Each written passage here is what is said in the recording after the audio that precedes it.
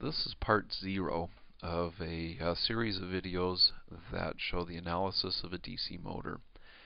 And the reason for this video is to make sure that it makes sense why we're doing all the different things we're doing, to just try to give you a feeling for where we head and why we head there. So I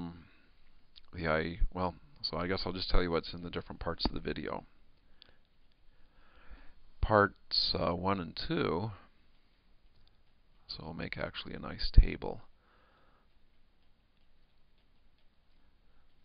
Okay, parts 1 and 2, the topic is finding the transfer function.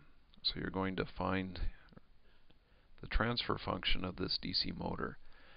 And you'll recall that the transfer function is obtained by taking the Laplace transform of the output and dividing it by the Laplace transform of the input with 0 initial conditions.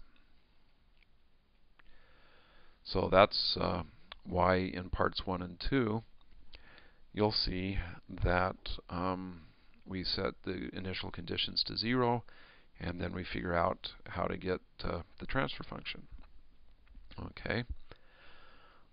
Part 3 is finding the impulse response from the transfer function. So basically, the impulse response is the inverse Laplace transform of the transfer function.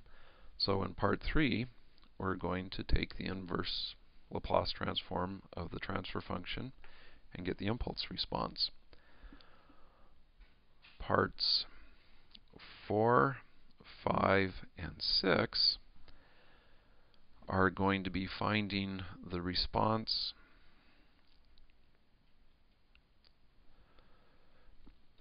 to non-zero initial conditions. Okay, so the idea here is, unlike parts 1 through 3, where we've assumed that we have 0 initial conditions, in parts 4, 5, and 6 we're going to assume that we have non-zero initial conditions. And in fact, the assumption will be that the motor is spinning, and we'll find out how the motor responds to these non-zero initial conditions. We'll actually assume that the input voltage is 0 while it's doing this. So we're going to respond to non-zero initial conditions with a 0 input voltage.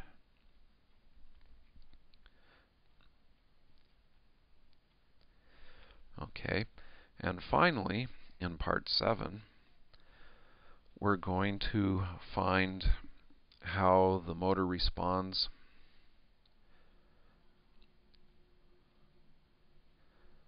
to a unit step function that has a magnitude of 10 volts. So this is basically how the motor would respond if you turned it on. Everything's at rest, so the initial conditions will be 0. So 0 initial conditions, and then you turn it on, in the sense that you put 10 volts across it and see how it spins up. So that's basically the idea of the flow of logic of these videos. Again, just to reiterate, first is the transfer function, then the impulse response, then the response to non-zero initial conditions with a 0 input voltage, and finally the response to an input with 0 initial conditions. So I hope you enjoy the video sequence.